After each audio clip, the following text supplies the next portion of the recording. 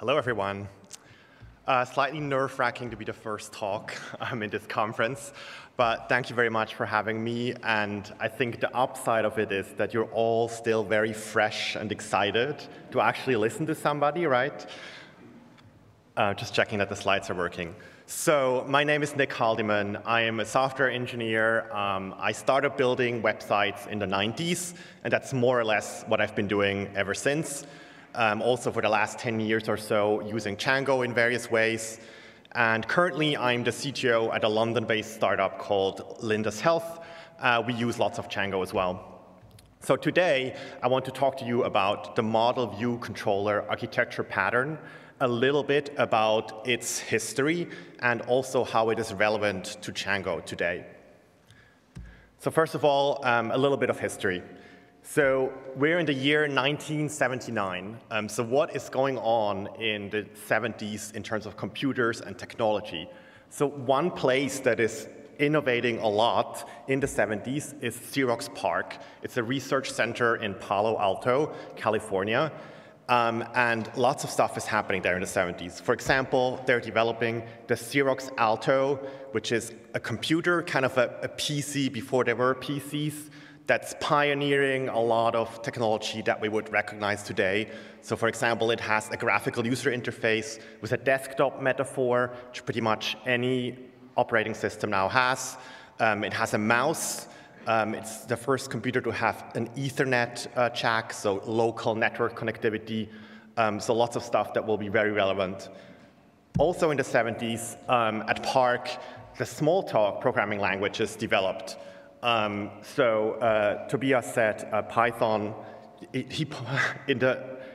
the keynote preceding this, Tobias called Python old. So Smalltalk, I guess, is ancient. So it was developed in the 70s. It's one of the very first object-oriented languages. It pioneers a lot of concepts that would be influential for lots of languages coming afterwards, including, of course, Python. So if you really love meta classes in Python, or maybe you really hate them, you can thank Smalltalk for that. They kind of came up with this idea. And also, as part of the Smalltalk group, in 1979, there's actually a visiting scientist from Norway at PARC. His name is Trygve Reinskau. I don't speak Norwegian. That's my best bet at how to pronounce that. All the Norwegians out there, come and correct me afterwards. I think it's Reinskau. So he's visiting at PARC in '79, and he's working on Smalltalk and user interfaces, and he's the first to name the model view controller pattern. So I'm going to go into a lot more detail what MVC, or model view controller, is, but I'm just going to start off with this quote by him, where he says, "The essential purpose of MVC is to bridge the gap between the human user's mental model and the digital model that exists in the computer. And also, the structure is useful if the user needs to see the same model element simultaneously in different contexts and/or from different viewpoints." So there's sort of two themes in this quote that are going to be important and we're going to come back to. First of all, there's a user involved. So with MVC, it's usually about some sort of user interaction with the software. And there's this idea that a model might be presented in multiple views. But first, let's continue our trip to history. It's the year 99. So what is happening in 99? So of course, the movie The Matrix comes out. So in 99, the web or the internet is kind of on the cusp of mainstream popularity. You have notions like cyberspace and virtual reality that people are becoming aware of. There's a sense of maybe that computers or the internet is starting to take over our lives. Of course, all themes that are wrapped up in The Matrix. But the reality is the internet or the World Wide Web is still fairly primitive in 99. So in 99, Internet Explorer 5 comes out. Internet Explorer at the time, probably the most popular browser. Browsing the web is kind of still a fairly primitive experience. You can pretty much load a web page, sort of static HTML, and then if you want to do something else, you have to click somewhere and it's going to reload a whole new page. There's very little JavaScript that can give you a little bit of interactivity. But Internet Explorer 5 is actually the first browser that ships with an equivalent of the XML HTTP request JavaScript object. This is what allows you in JavaScript to make a network request from within JavaScript after a page has loaded.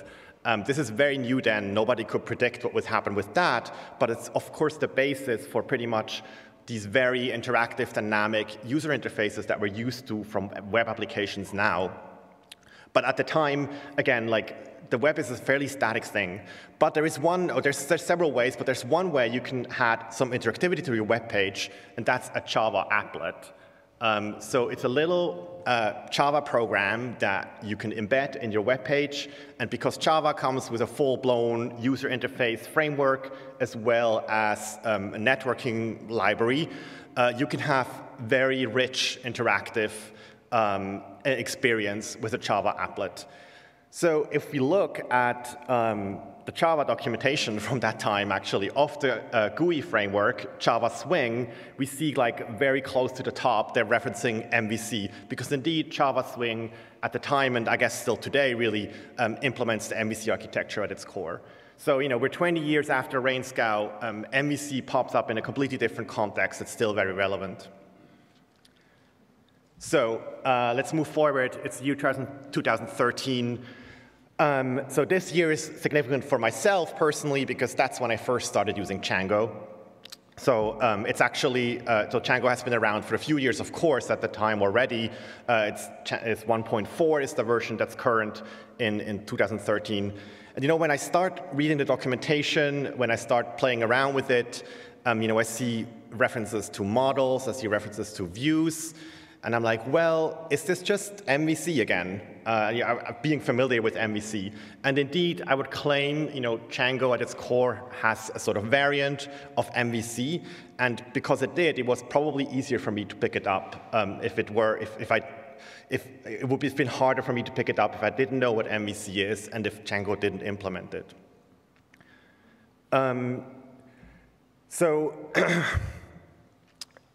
When I look at this timeline, so it's been going now for 40 years that MVC has popped up in various different contexts across different languages, cutting across different runtime sort of environments, and it's clearly still very relevant today. If you accept my claim that it exists within Django, Django isn't going anywhere.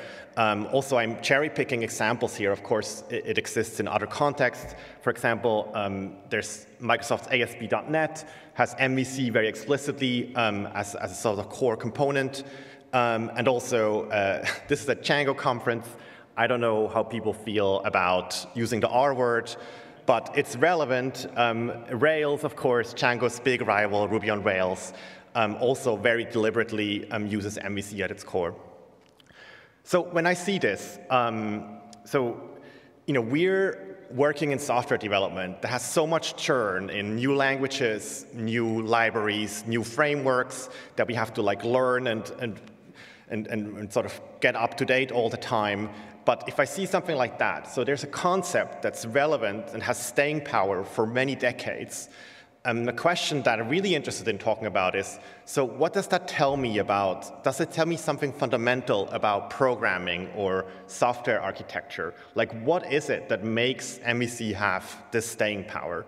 So that's a question I'm going to come back to in a bit. So first, I want to talk about what is actually MVC and where do I see it in Django.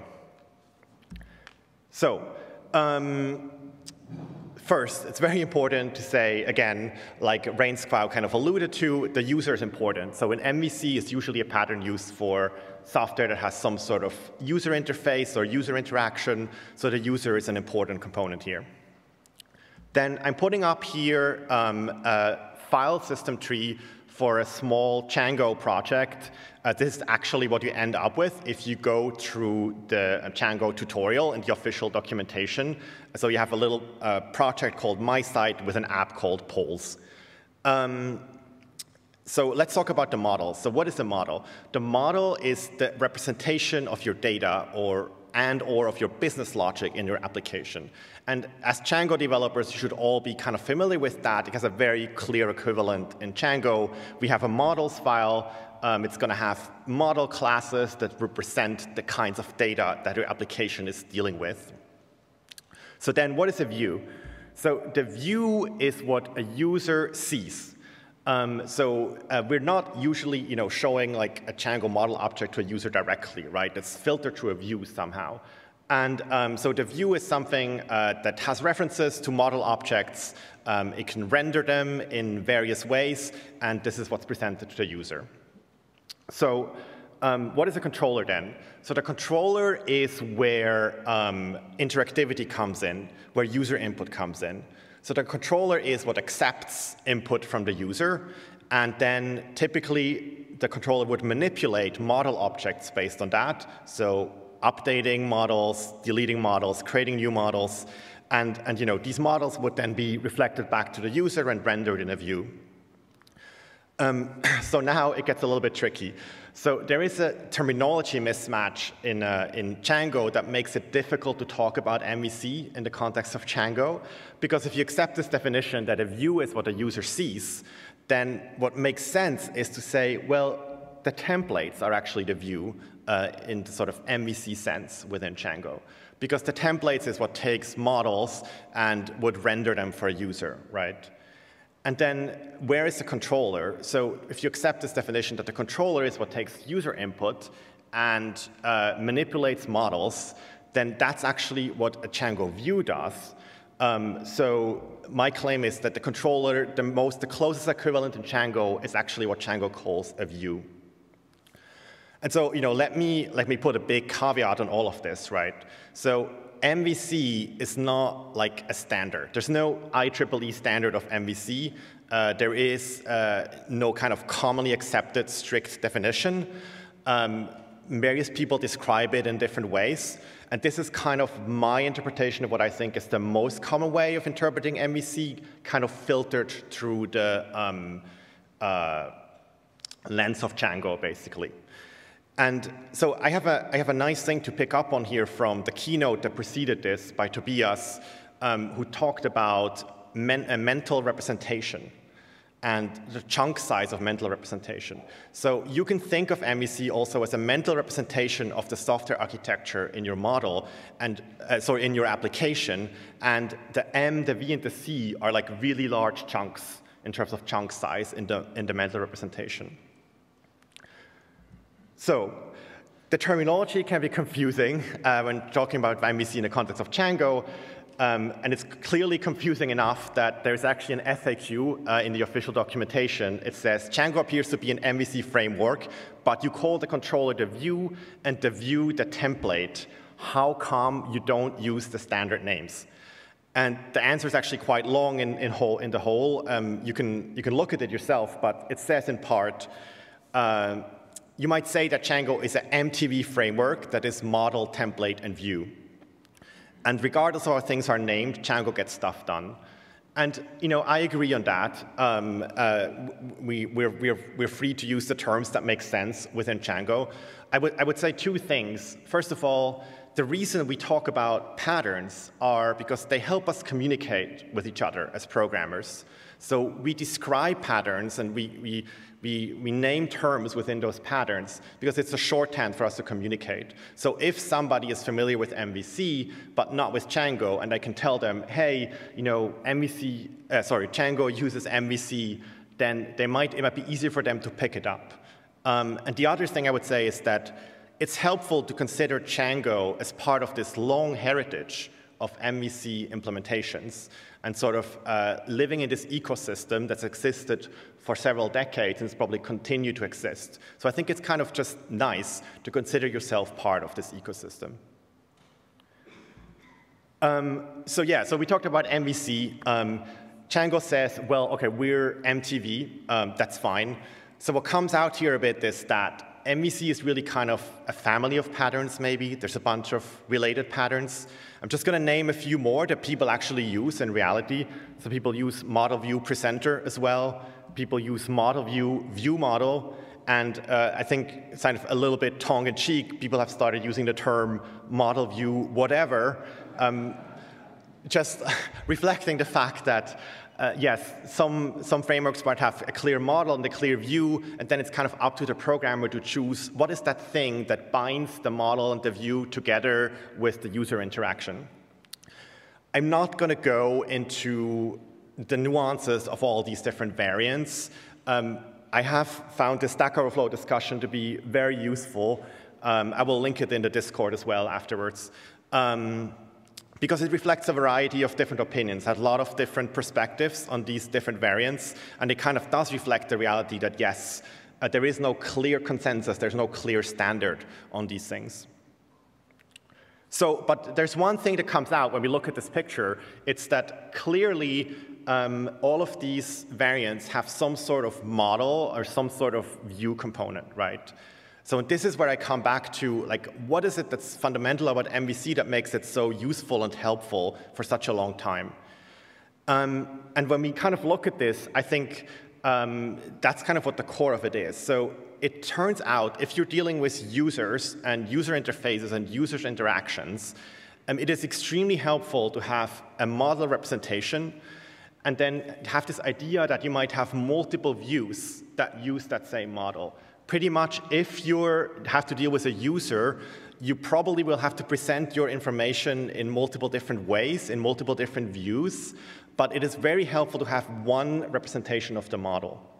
I'm just putting up two different terms. It's a representation of the data and its presentation. And I think what's also key here is that there's a very clear separation of concerns usually in MVC frameworks, between models and the views and controllers on the other side. So if you think about it in Django, you have a models file, and the model classes, they don't know anything about the views or the templates that they're going to be rendered in or used in. It's a completely separate concern from the views and the templates. So this is, and you can think about this also in a models file in Python. You would never import something from a view or make a reference to a template. It's completely independent.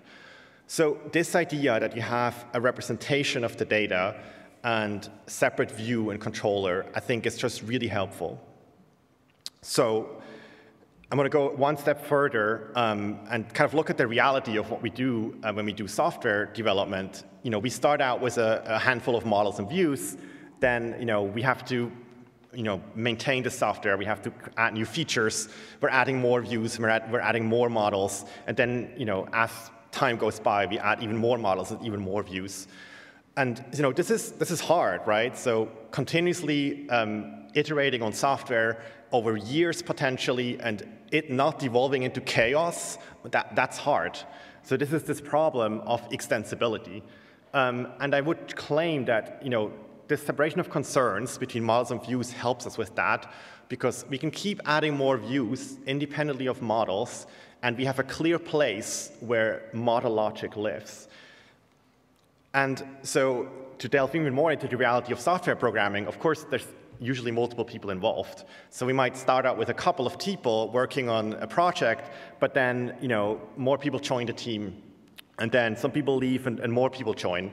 And so we have this rotating cast of people who are working on the same code base, and that's also hard, right? How do we work together on this code base without it becoming chaotic and without stepping on each other's toes? So this is the hard problem of collaboration in software engineering.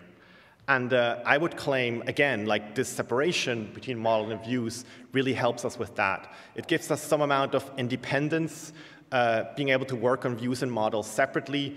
It gives us some amount of discoverability. So I can read the model code and figure out which part of this model code I could use for my new view that I'm working on. If I'm a programmer that's new to the code base, the model layer kind of makes it easy for me to discover what are the rules, really, of the data within this application. So this, for me, is a really nice summary of why even care about using a framework like Django.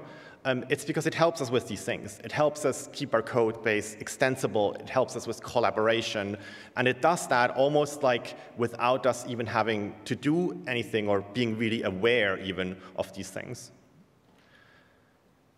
So I'll admit that these are some fairly abstract and philosophical considerations. So to wrap up the talk, I want to kind of take it back down to earth and talk about some very practical bits. So in my day-to-day programming, how do I think about MVC? Where does MVC even come into place, if at all? So I have a small Django app here. I have models on the left. So there's an author model, there is a book model. The book has a reference to authors. And then I have a simple view here. The view looks up an author by its ID. So it takes an author ID as input. It then also looks up what is the latest book that this author has written based on the publication date. And then it will render a template passing in that author and the latest book. So what jumps out at me if I see this code is this line, looking up the latest book. So what I would say is, so this is actually model code that happens to be injected into this view or controller, whichever terminology you want to use. He has been injected in this file, possibly that's not a good idea. Because it becomes very clear if I extract this as a method called latest book on the model, it becomes clear this is actually model code because it's independent of the view. It doesn't have any knowledge about the view or the template that it's being used in. So this is how I think about this distinction between model and view. In my day-to-day programming, I think about, well, is this really model code? Should it really go on the model? And if it is, I will move it on the model. And what that does for me is it makes, well, in this case, for example, it makes the view actually simpler because now instead of passing in the latest book explicitly into the template, I can just pass in the author and the template can make a decision whether it wants to use the latest book or not. Also, so this latest book method is now discoverable on the model. Like if my coworker now comes along and maybe wants to do a new view that also needs the latest book, they can easily discover this method and use it, as opposed to this method being somewhere in a view where they probably wouldn't find it, and then they will probably duplicate it in some other view. So we get duplicated code, which we all know is bad. It's bad for extensibility. It's bad for collaboration. So yeah, in my day-to-day, this is how MVC comes into play.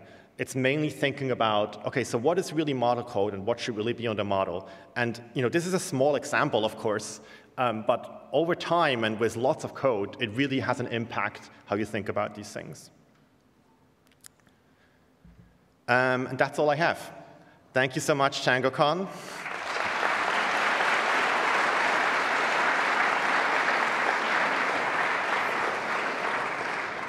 You can find me on the internet in various places. If you like, come talk to me. If you have any opinions, hot takes, lukewarm takes on MVC, I'm interested to hear what you think in the context of Django as well.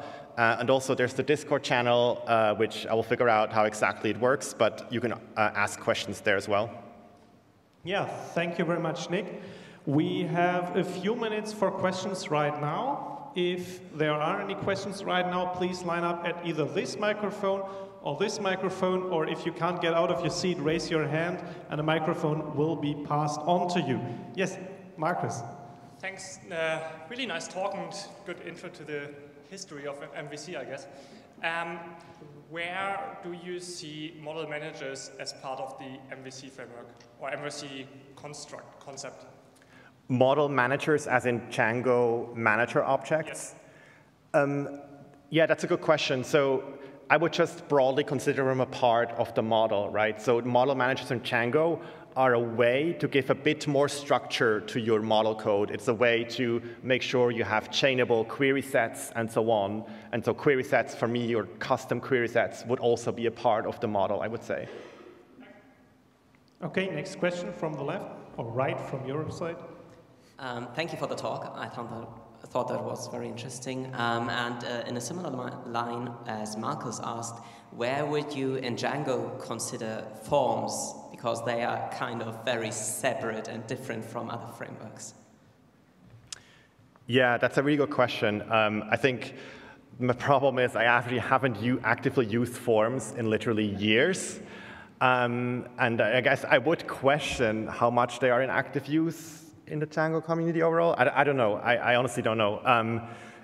I think it's a case where there's a little bit of, it could be somewhere between the view and the controller, I would say. I mean, it has aspects of both, I think. And yeah, I think that's okay. Okay, there's another question here at the microphone.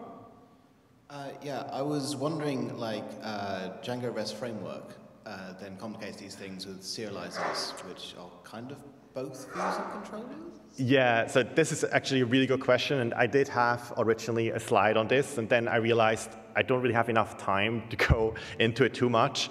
So yeah, the reality is a lot of us use Django as a backend, right? We create API backends with it. So where is the user interaction in that? So when it comes to Django REST work specifically, what I would say, you can kind of look at a serializer in Django REST framework as part of the view. So you clearly still have the Django model layer in DRF, and then you have serializers that represent the view in MVC, and you have the DRF views that correspond, again, to the controller in MVC. I think that's how I would look at it. Okay, we're going to take one last question, and then we're going to go on to the next session. Okay, hello, thank you very much. I wanted to ask you, how do you account for prefetch related and select related with regard to put it in the view file or model file? Sorry, I didn't understand acoustically. How do you account for prefetch related and select related? Oh, prefetch related and yes. select related. Honestly, that's a really good question because, I mean, all of you who've used Django a lot know that this is like a hard problem. Like, how do you make it so that you reduce the n+1 problem in SQL queries? And it's a place where the abstraction breaks down, frankly. So I am not aware of a good solution to the select-related, prefetch-related problems. I mean, there's auto-prefetch, if you're familiar with that, which works to some extent. But the abstraction somehow between SQL, so it's an abstraction in the object-oriented model that kind of breaks down. So I don't have a good answer to that. I think it's a hard problem, yeah. Okay, and as Nik has already said, there is a Discord channel. If you come up with questions later, I'm sure you can also ask Nik in person later on. And please have another round of applause for Nik. Thank you so much.